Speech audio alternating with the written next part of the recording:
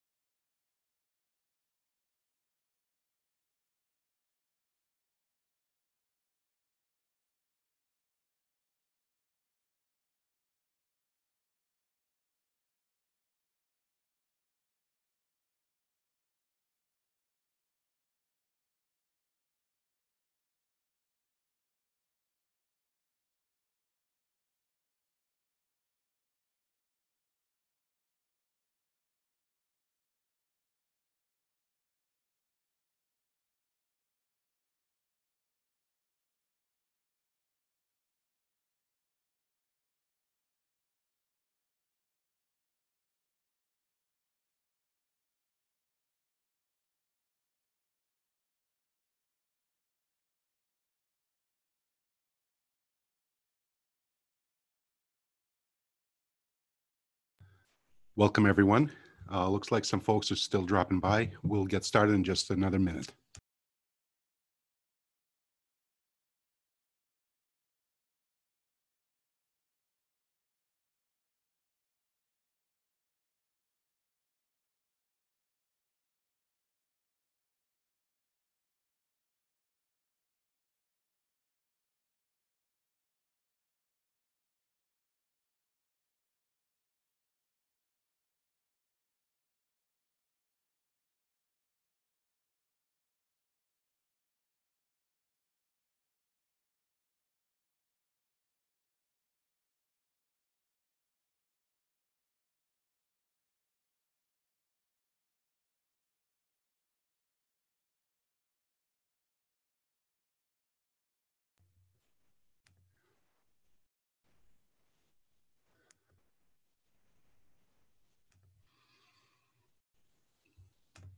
All right, let's get started. Welcome, everyone. So let's see. Logistics, if you have questions along the way, I have some colleagues that will be answering them live. So feel free to use the Q&A section at the bottom to ask your questions. And if your Zoom version allows it, you may want to configure it in side-by-side mode. So for example, when I'll be showing some parts with a couple of the cameras, you could see the parts and the slides as well. So, and we'll be using some polls as well. So let's get started. So today we'll talk a little bit about supply chain reengineering that is possible, that's taking place with the commercialization of additive manufacturing technologies. So talk a little bit about the design trends and the challenges that are driving it, what additive manufacturing offers for supply chains and supply chain challenges, and then the impact on the entire product lifecycle, really, from development to manufacturing and even in the aftermarket. And we'll review probably a few dozen examples from the field. With a couple of them we'll delve into with a little bit deeper. So with that, let's put a little context. Desktop Metal, we're a 5-year-old company bringing 3D printing to both engineering and manufacturers. Some of our customers, so they're firms small and large around the world in a variety of markets. Some names you'll recognize, others you won't.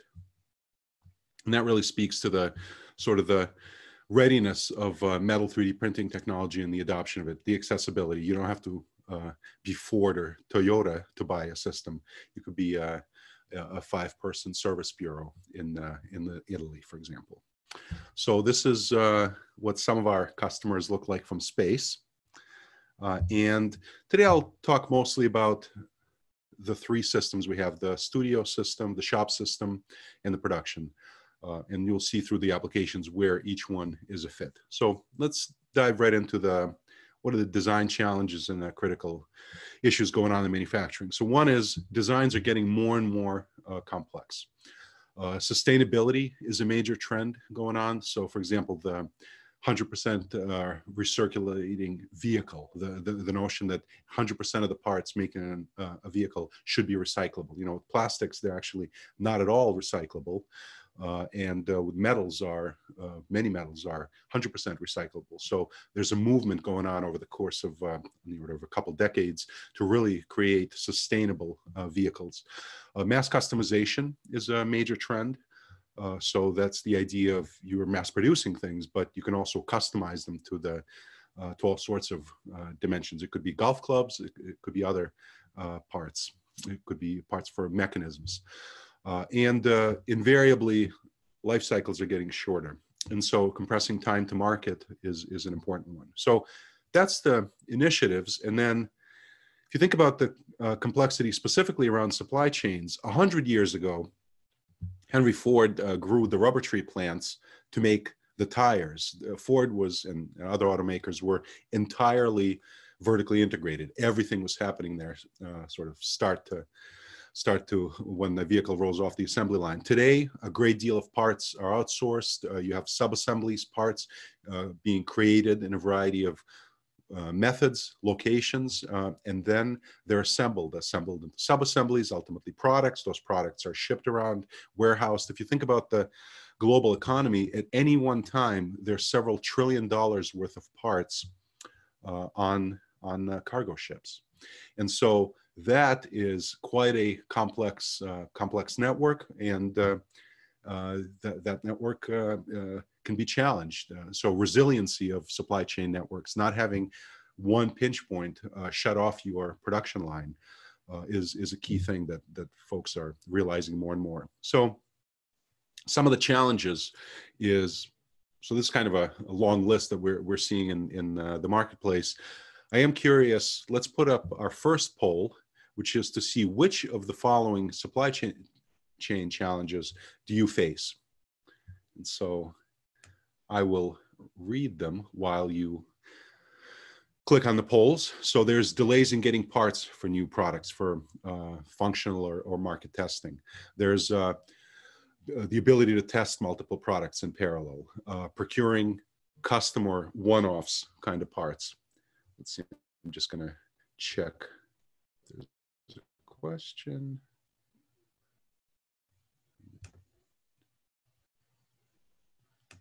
Great point. You're actually seeing two poll questions in this poll. One is the supply chain challenges you've seen, and then what industry you find yourself in. So we'd love to get your take on both of those. Anyway, other challenges are the bottlenecks of machine shops or lead times for foundries. So let's say for parts that might be cast, managing, coordinating the logistics around all of the parts and sub-assemblies. Inventory turnover, inventory costs, and finally, this notion of creating replacement or custom parts.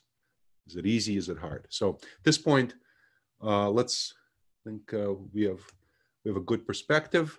Let's go ahead and share the results. So let's see. Looks like one of the key challenges is time and effort to fabricate new tooling. Great, we'll be talking about that. But it looks like there's a nice range. There's a range, pretty broad.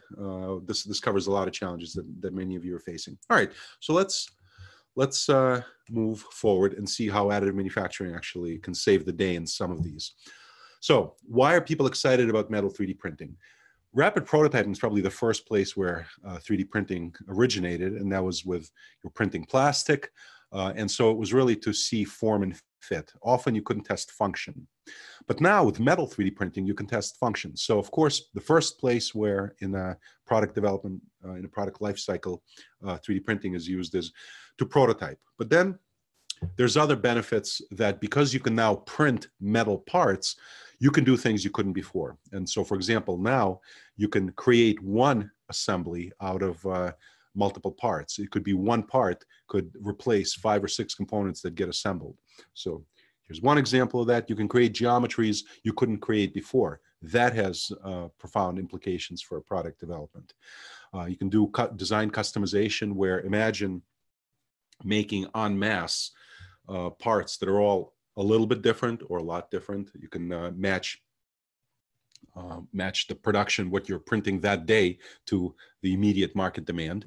You could create rapid tooling. We'll talk about that. Here's that ratchet set. It's a pneumatic ratchet from an assembly line. This would be quite tricky or probably impossible to machine.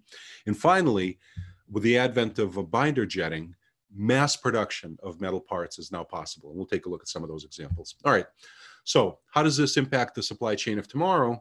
Let's look life cycle stage by stage. So first, additive manufacturing and product development.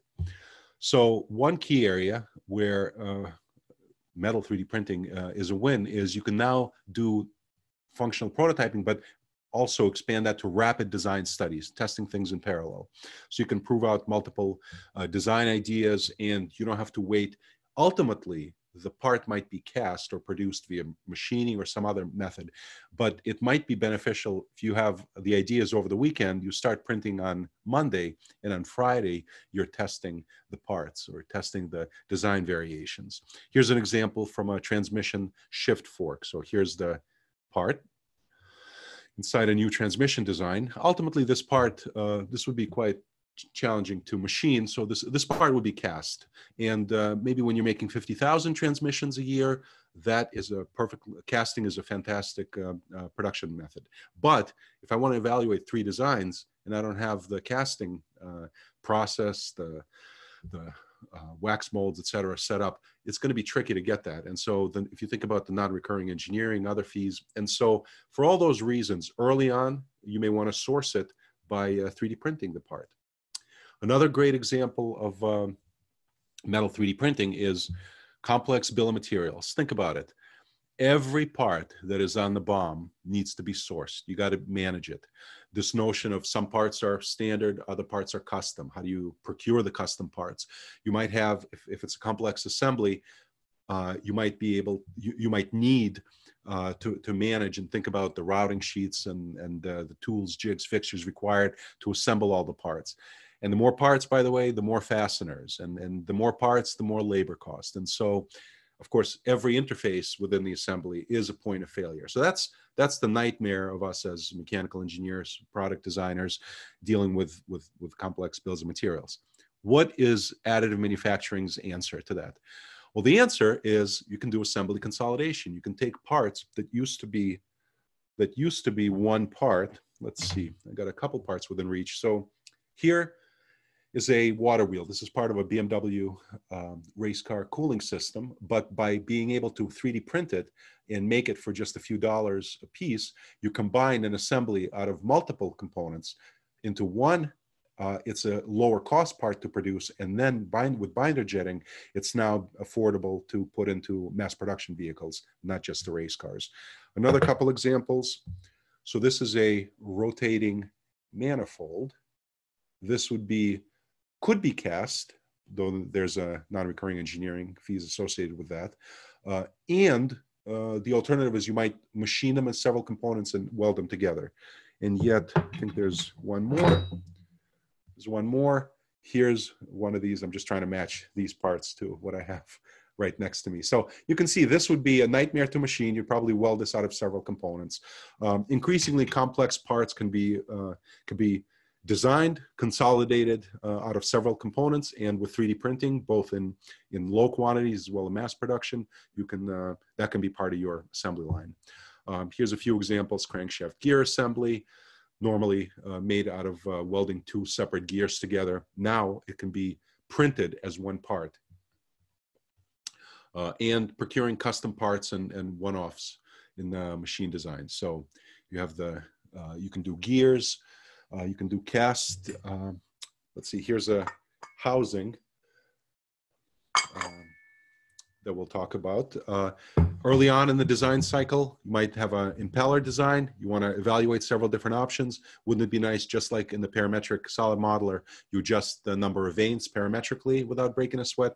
Wouldn't it be great if you could then take the digital model and print it also without breaking a sweat? Now you can do that. So that's kind of early in the design process. Later, once the product is ready to move to manufacturing, real-time tooling becomes a need.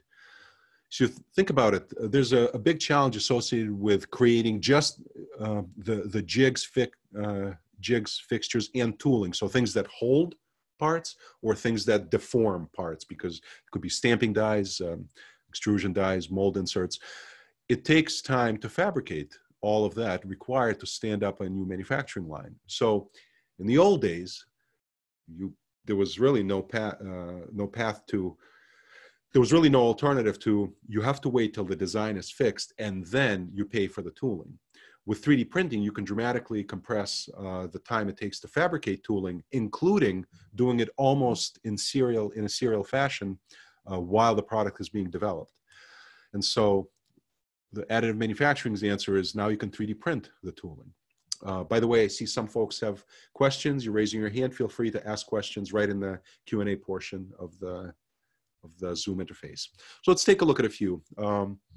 There's mold inserts. So first of all, you can now print molds to near net shape and do post-processing if required.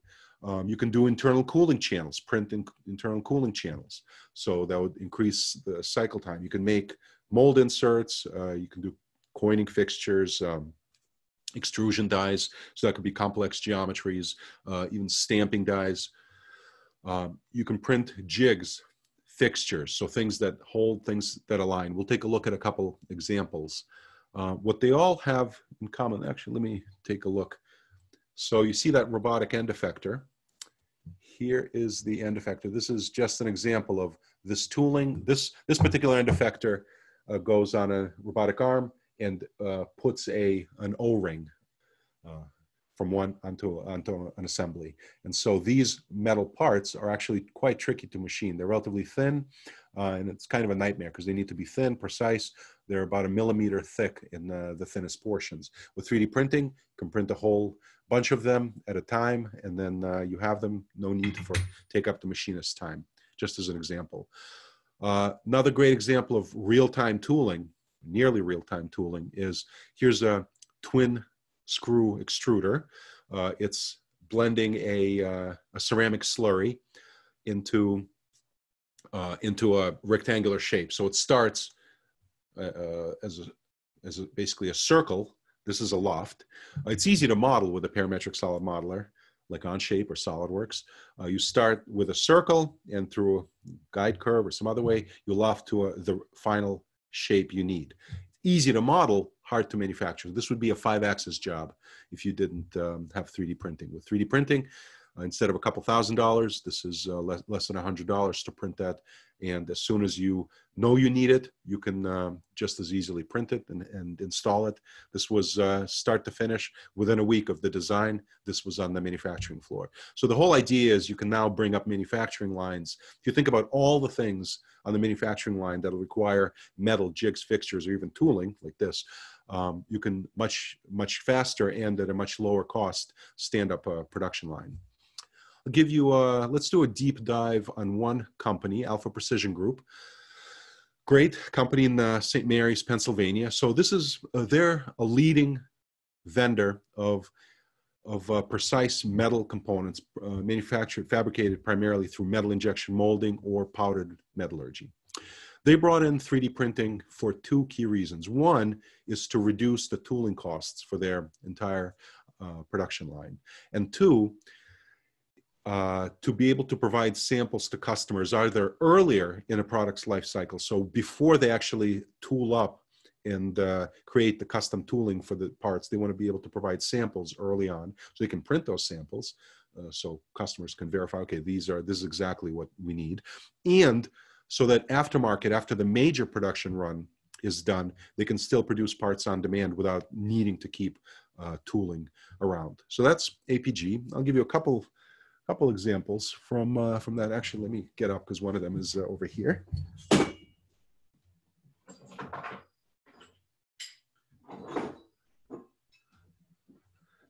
All right, let's see if this was worth it. That little trip was worth it. So here is this end of arm tooling. I'm gonna hold that up. So this is this goes on the end of a robotic arm. It holds up. What it does is hold a forging that is quite hot and that's undergoing some forces for the machining operations. And so it has to be metal because of those reasons.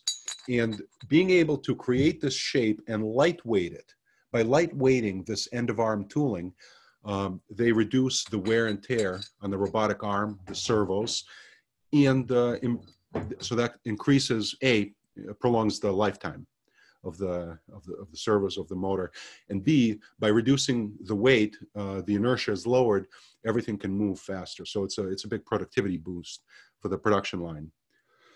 Let's see, another great example is chuck jaws. So here's the chuck jaws made of 3 of these components.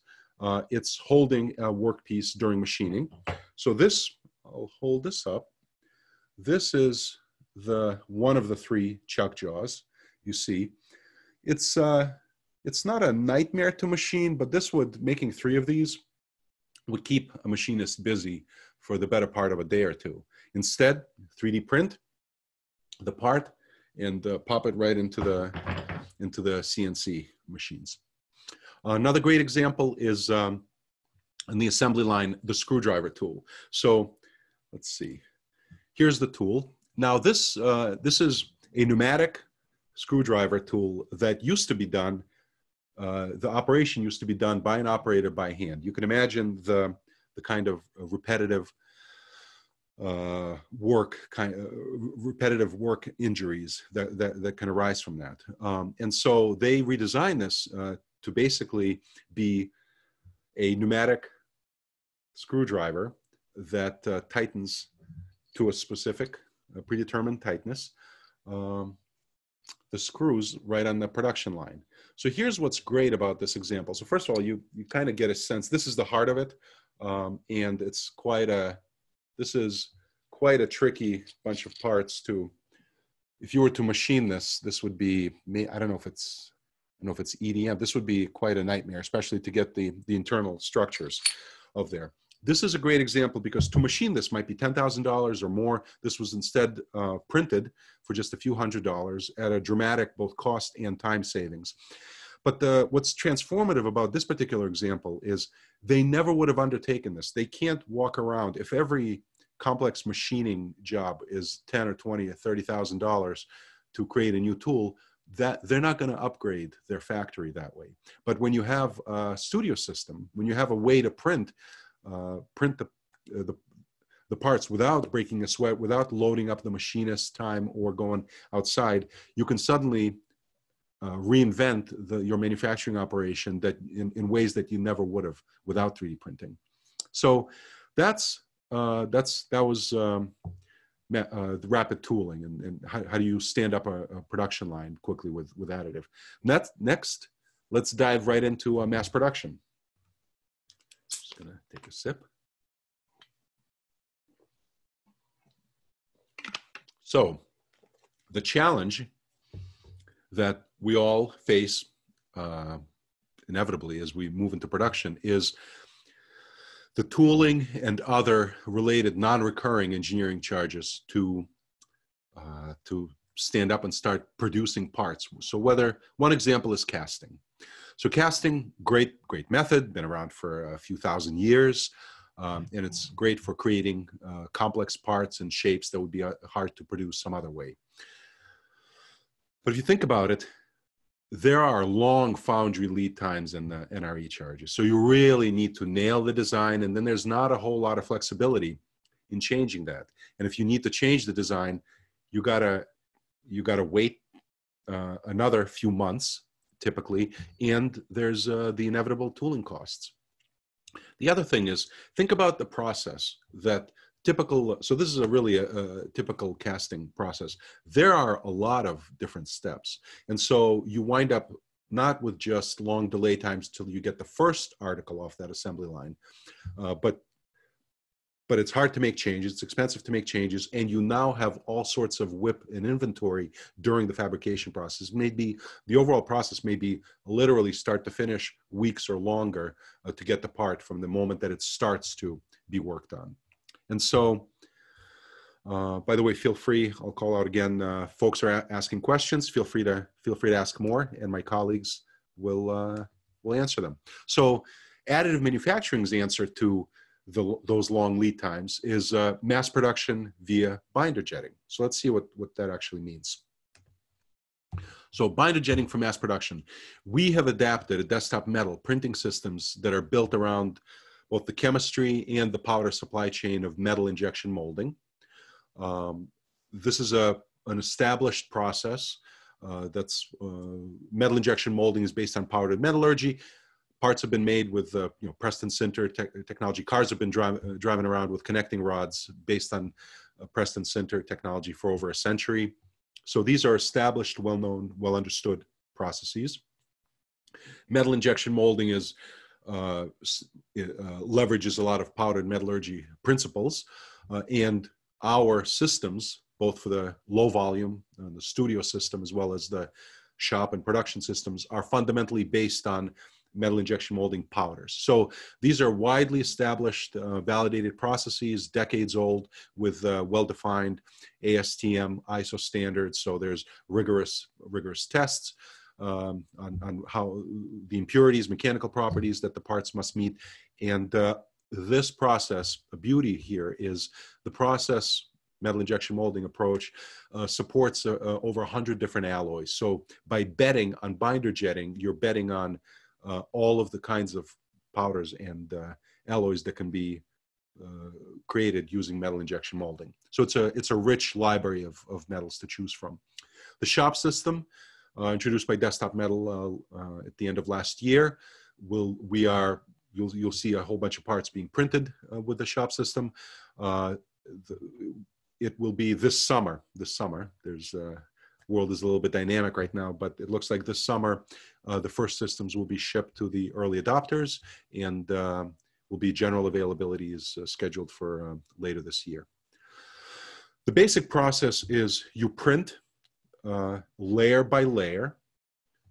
Basically, a layer of powder is put down, and a binder is sprayed from an inkjet nozzle to define the geometry of which will be solid, which won't be. And this happens layer by layer.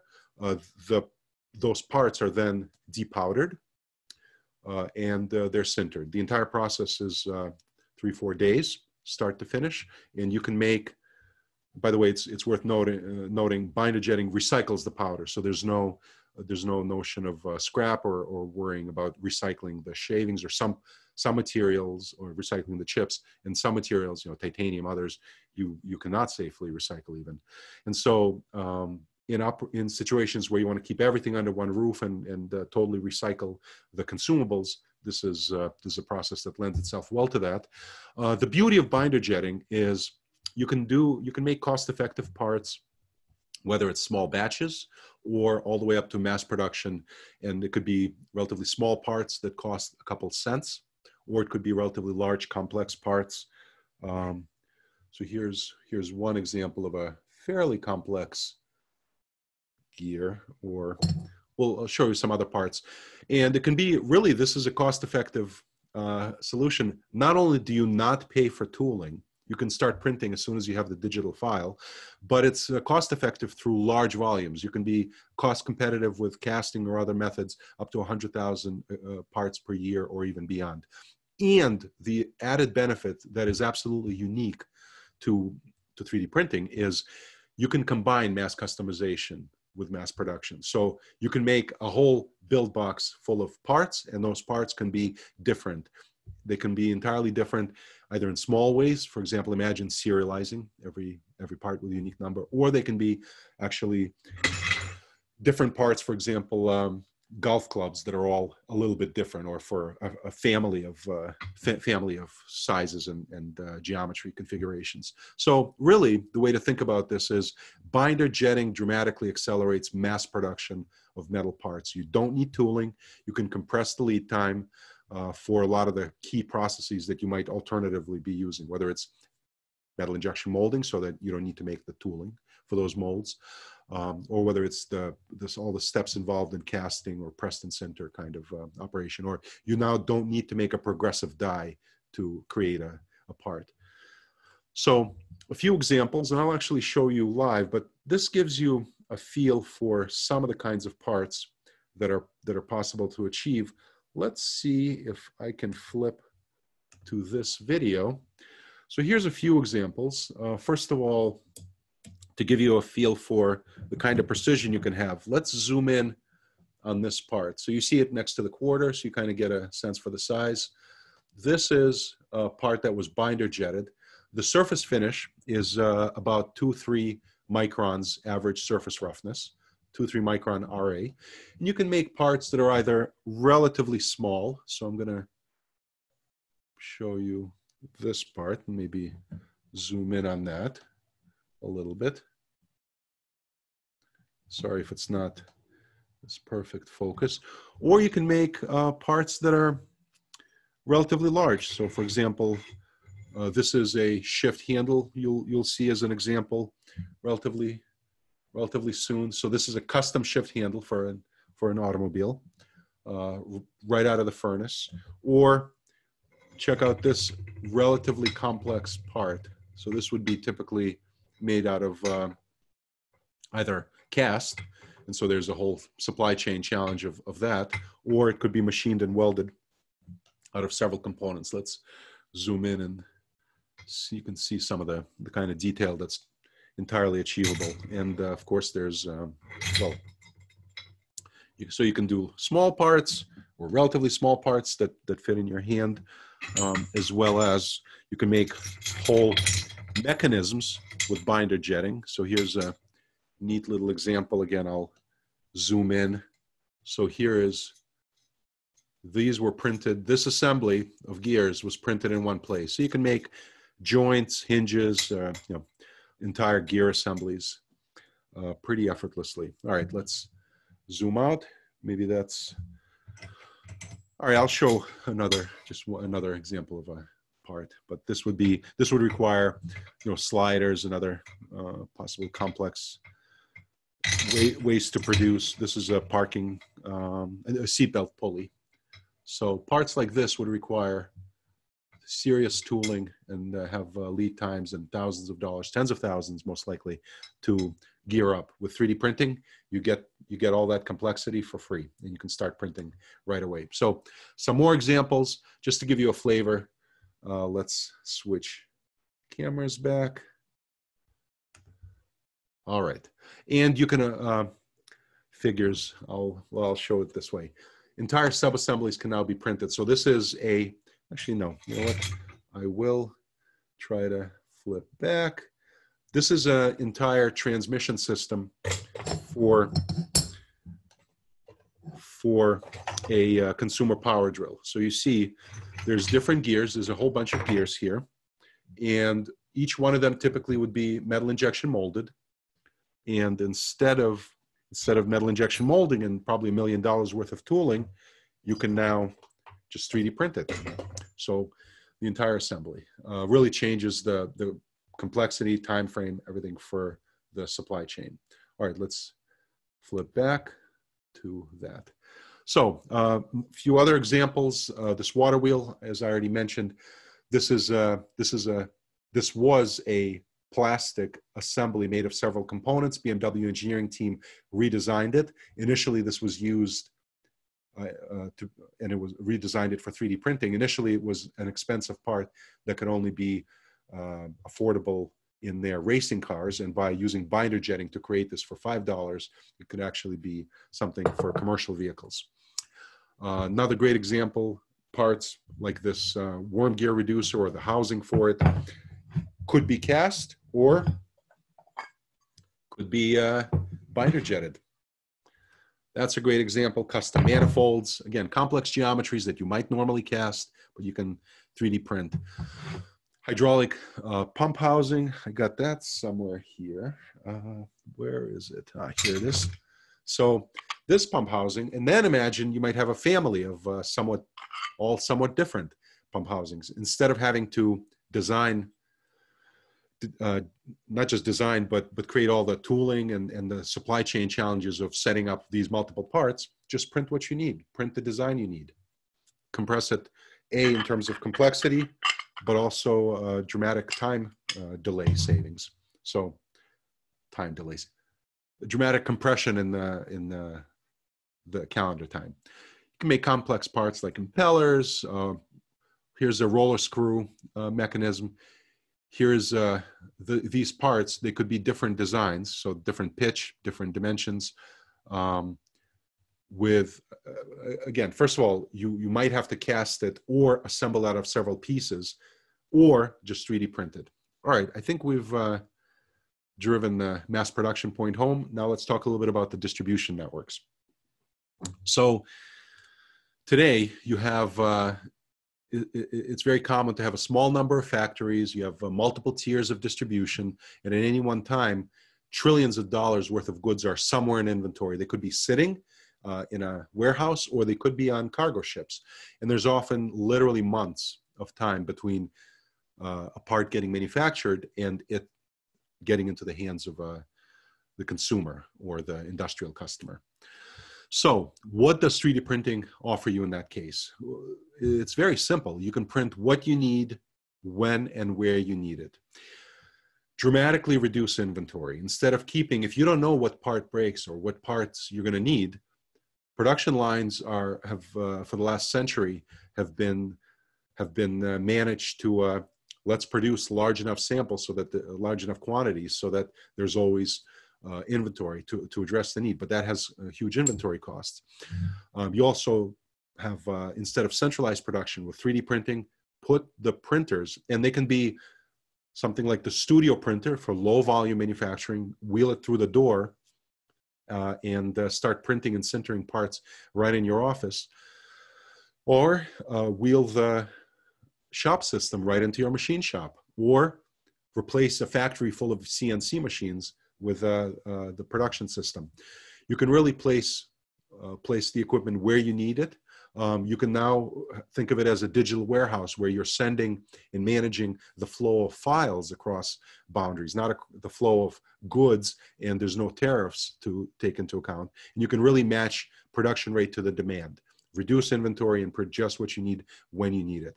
And if you think about it, with processes like castings, or parts that might be initially cast and then post-processed, that might happen in multiple different locations, because the foundry where something is getting cast might be very far away from where the finishing operations might take place. With 3D printing, you can locate the printing right after the parts come out of the furnace, start doing the finishing operations. So everything can actually be co-located. So it dramatically reduces not just inventory, but the whole, where does the part have to travel during its manufacturing process. Another common scenario is this notion of maintenance, repair, and order in operations, maintenance, repair, operations scenarios where you need to replace parts. It could be on the shop floor, could be on a job site somewhere. This is an example. Let's see, I don't think I have that gear here, but there's another great example you'll see. Here's a gear that is at the heart of the transmission gearbox. It's a Sun gear for earth drilling equipment. Normally it takes 3 months to get it from China. With those 3 months are reduced to a short number of weeks when printed on the studio system.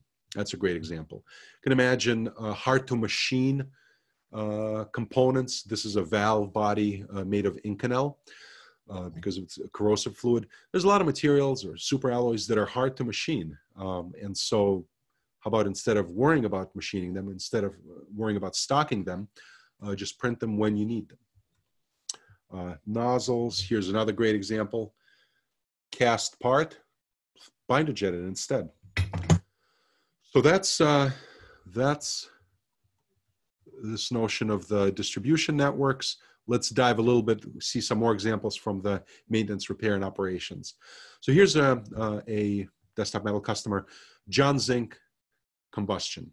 This is a leading vendor of emissions control equipment, emissions control and combustion systems. And they rolled out a manufacturing, additive manufacturing initiative back in 2016. They make two sort of classes of parts. One is jigs, fixtures, tooling for the manufacturing floor.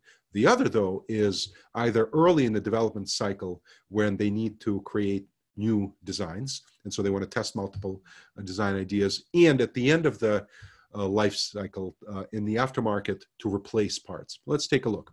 First example from the early stage of the product life cycle is a nozzle used in a marine burner.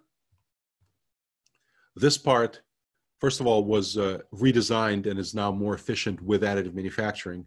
Initially, it was a part that was constrained by the way you would machine it, and so there's these relatively small internal channels that mix air and fuel that are much more efficient when you can curve them and make them slotted channels. Each one of these nozzles saves about $150,000 in fuel for the tanker. So this part was used during the 3D printing was used during the development of the design. Once the design is finalized, when they do wear out or need to be replaced on these giant tankers, you can on-demand print, because there's not a fleet of 1,000 of these. There's a few dozen of these tankers. So now you can keep a studio system and print these parts just as you need them, or have a couple on hand. Another great example is aftermarket orders. So here's a safety device that's located on the USS Blue Ridge. It's a warship. Part broke, needed a replacement. The casting facility was no longer operating, and so instead this was printed right on the studio system. And the third example that I happen to have a copy of here, this is a part of a combustion engine, a burner tip for combustion engine from 1967. Now, in 1968, it was relatively straightforward to get another one of those parts. You see how gigantic this is? This part is pretty big. All right, so this part, it would have been easy to get in 1968. There was a stock of them. But 52 years later, it's a lot harder. And so what's the alternative? The alternative is dig out the print, model it up in a pretty quick time, and 3D print it. And so bottom line, across a whole range of applications in the heavy industry, so that's construction, oil and gas, a lot of industrial plants, you often need parts. The parts you need are not in huge volume, and so a mass production process might not make sense, but 3D printing, something like the Studio, which is great for low volume production, is a great solution for that. And the last stage of the aftermarket is customized or replacement parts. And so let's take a look at some examples. First example, custom gear shifts. So for example, here's the,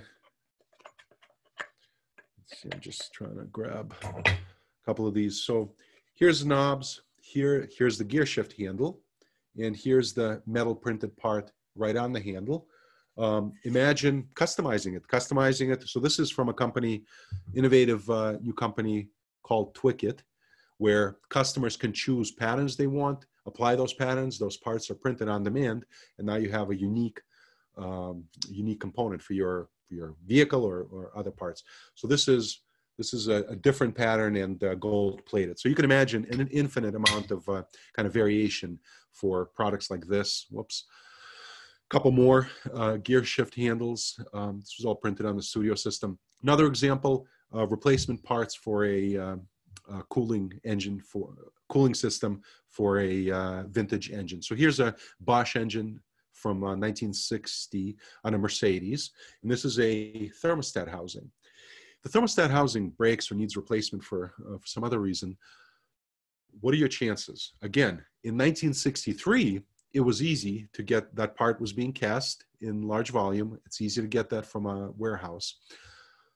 In 2020, what are your chances? The opportunity is either to go to the junkyard and hope that there's another one you can scavenge the part from, or take the part, model it up, 3D print it pretty effortlessly. So this is a great example, and there's countless parts like this where now that it's relatively straightforward to 3D print without it being a big industrial operation, you're going to see a whole lot of, just where sort of hobbyist plastic printing was 10, 15 years ago.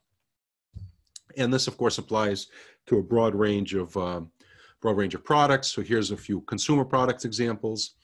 Golf clubs, I think I already showed that, but imagine here's I think it's a 7-iron. It is a 7-iron. Look at that. You can, by the way, you can directly print right on the part. I think that's pretty cool. Anyway, you can imagine all the variables that you might want to tweak for a custom club. Tweak them and then either make 1 or 10 for sort of a bespoke kind of operation, or print 100,000 of them with everyone being a little bit different with the binder jetting solutions. Another example is, let's say you have a faucet and you want to customize the faucet. So you can imagine printing it, again, designing them, and it could even be literally a consumer defines a few parameters, the geometry is updated because you have a modern parametric feature-based solid modeler, and then you print it. So here's one of these faucets printed. This one happens to be printed on the Studio system. Studio system is great for low volume kind of production. There's a need for more, you'd use the production system or the shop system. So here it is printed on a support.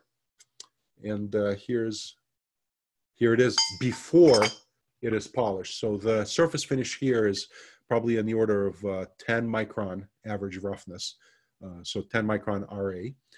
And then it can be, of course, polished or really finished with a broad array of finishing methods. I'm going to show you guys just some of the methods available.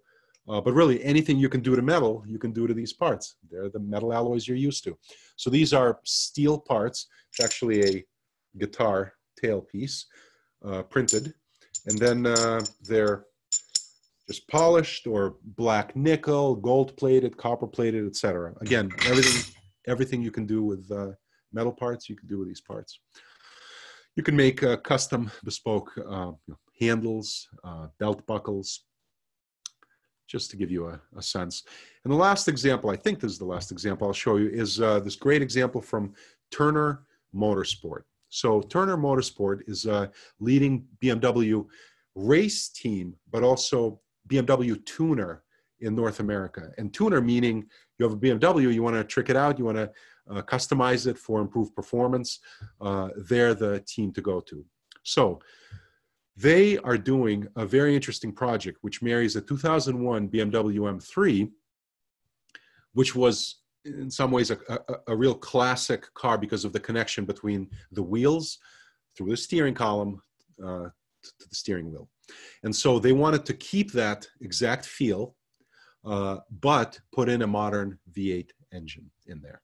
Now, they wanted to put the engine in without changing anything about the steering, the steering column and that whole path. The linkage between the road and the steering wheel is absolutely key in this case. And so how do you do that?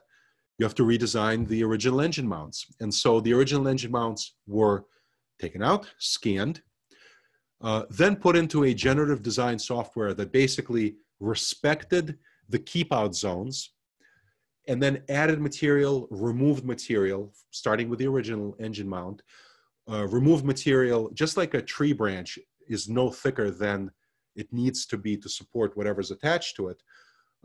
This removes material where there's low stresses, adds material where there's high stresses until it's until everything is within the safety limits that you define. And here is the part, the geometry actually growing within the software. This particular software is live parts from Desktop Metal. There are other generative design tools out there. But the point of this is this. You could have created this geometry 10 years ago, 15 years ago. But what you couldn't have done is then manufacture this shape. This is a very organic, interesting shape that it doesn't lend itself to something like machining. With 3D printing it, and you could actually go through multiple designs, iterate. Here you're seeing an intermediate design where there was actually interference with the bolts. No problem, reprint it, model it, simulate again, and reprint. Here is the final two-piece design, and here it is, again, digital, reduced to practice. So here are the parts, here are the two engine mounts, and I have one of them here in the studio. Here's one of them. What you might notice is that there's a seam right there. This part is so huge, it couldn't be printed as one piece in the studio system. The studio system build box is about 12 inches by 8 by 8. And so no problem, it was printed in two pieces and welded together beautifully. So here's the engine. Here's the engine mount. As you can see, the spacing is very tight, very tight. No problem for 3D printing. The geometric complexity is free. Now picture trying to either machine that would be maybe next to impossible, or cast it. I think this is a part that could be cast with some modifications, but it would be quite tricky and you wouldn't have the same design and iteration flexibility.